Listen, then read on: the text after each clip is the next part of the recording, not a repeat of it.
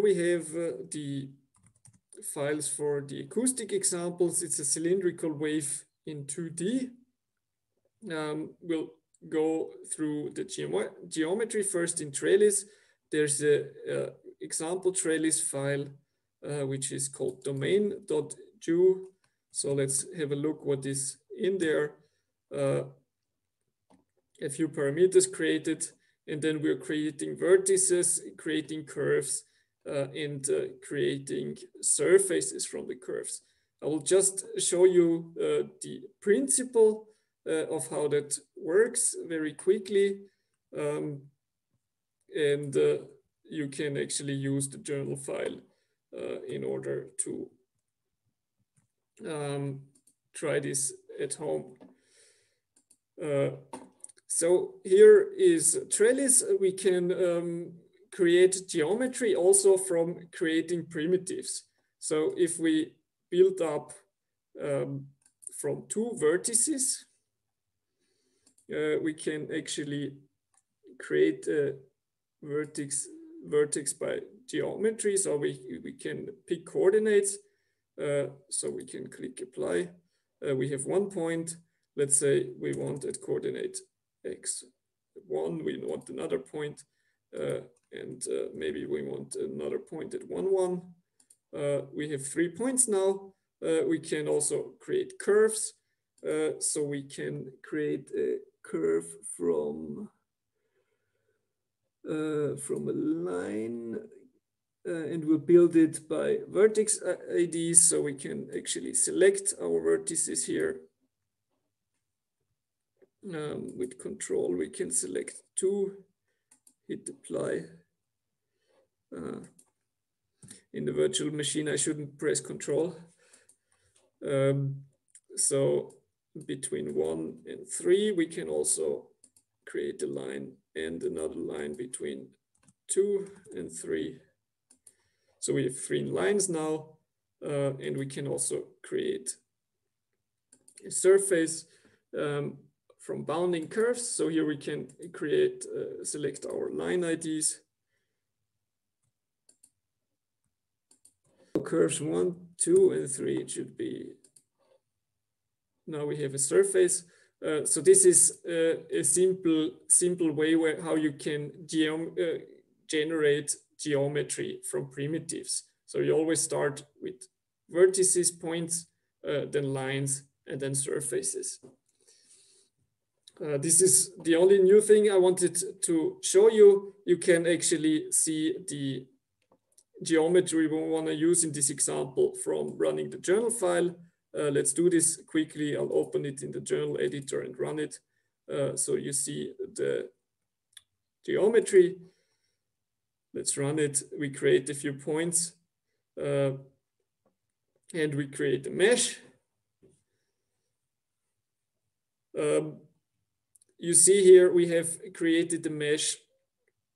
We have created a circular arc here, and we use 1/4 of the domain. So we will excite circular waves here at the excitation line here now displayed in red, and they will propagate into the domain. The other new thing I've used in this example is actually I've used mesh smoothing. So you can improve the mesh quality quite a bit by smoothing. I'll quickly show you how this works. So we'll run everything until before the smoothing.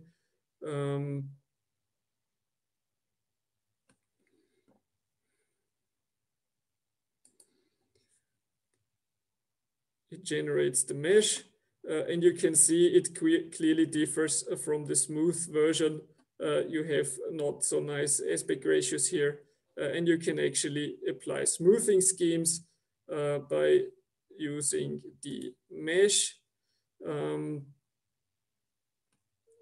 panel. We want to operate on 2D meshes, and here is the smoothing operation. So we can use different smoothing algorithms here. I've tried the Laplacian before.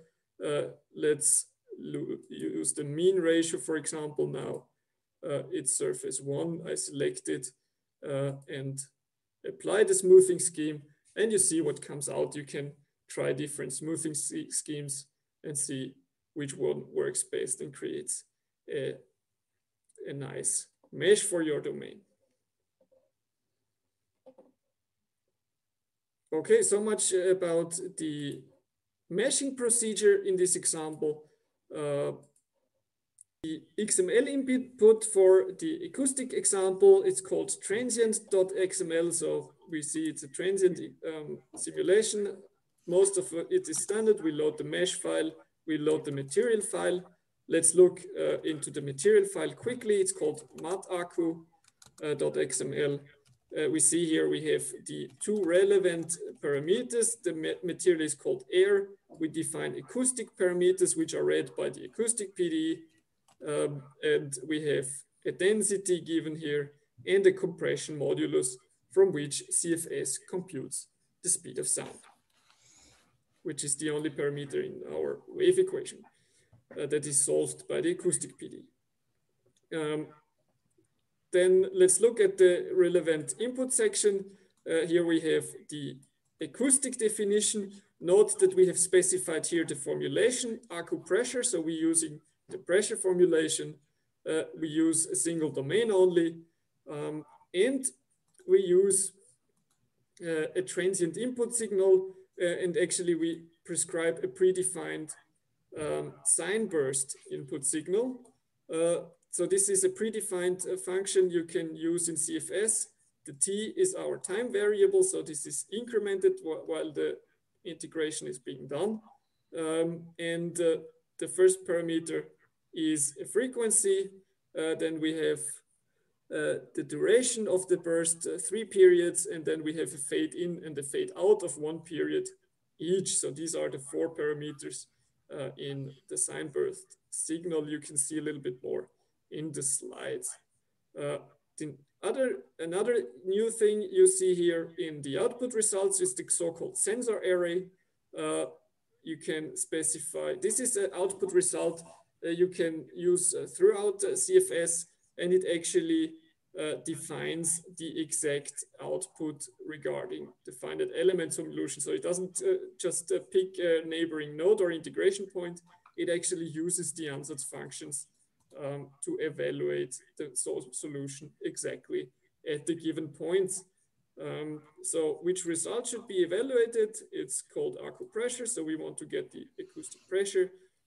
We specify a file name, and we can also specify here in the parametric list a list of coordinate points where we want to update, where we want to obtain these outputs. Note that here we only have one single X value and one single Y value, so it doesn't span an array of points. It simply specifies a single point, since we have the same start and stop value and the increment of 0. But you could use this in general to span an array of points in space where the outputs will be output into a history file, and this you can read later, for example, using Python. Okay, so much for run file. The first thing we need to do is we have to generate the mesh file. This we have done already. The next thing is we run CFS. Here's our CFS command. We use the input file transient.xml we've just looked at, and our run is called run transient. So let's execute this. CFS computes the transient simulation of our 220 time steps. It finished in 5 seconds, and we're ready to look at the results. So let's look at what has been created. We have the history output. Let's look into the history directory. We have a lot of files that contain the sensor area outputs. They're called actually, as we have specified, and then there's a dash and an index. And the index is actually ranging from 0 to 250, which are our time steps. So let's have a look. in one of these files, history, and one of them. And in fact, we have a few values in here. We have an element ID. We have the original coordinates where we requested the output at. This is X and Y coordinate. And then we have the local coordinates where in the element, which are these two values. And the last value finally is our pressure value. Oh no, sorry, the pressure value is in the middle. If you do export this with the option CSV in the file, you will actually get the header in these history files, which tells you what is which value. There's also the script here, combine sensor array.py. You can use to combine these values into a single file, since actually what you typically want is you want to plot this single value over time, and this file actually reads all these index files and collects this single pressure value and will write it out in a single file. So you can use this combine sensor array Python script to combine these sensor array results. The next thing we can do is we can actually open up ParaView to look at our field results. So there's a state file provided, which is called post. So we'll directly load the state file and see how it looks like.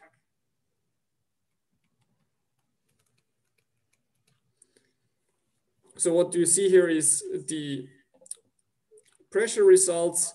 Let's go to the first time step. There's nothing happening yet. So we have the pressure field here. Note that we have same limits for positive and negative pressure. So the gray value is actually the zero pressure.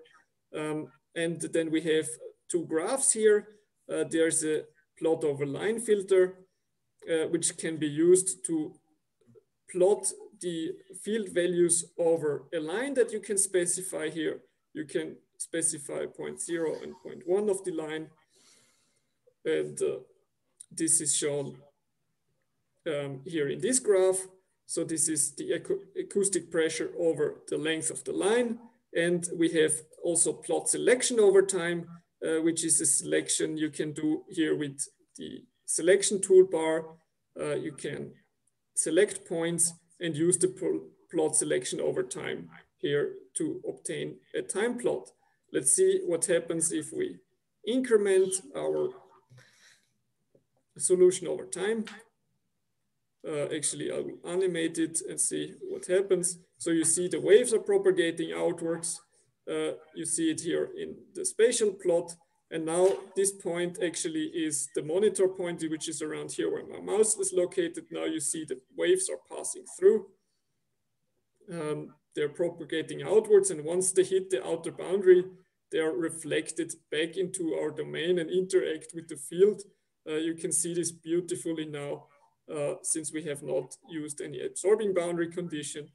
And now here at the monitor point, we have again the backcoming waves that are shown here at the monitor point. If we would continue the integration in time, these reflections would go back and forth all the time, since there's no damping assumed in the model. Okay,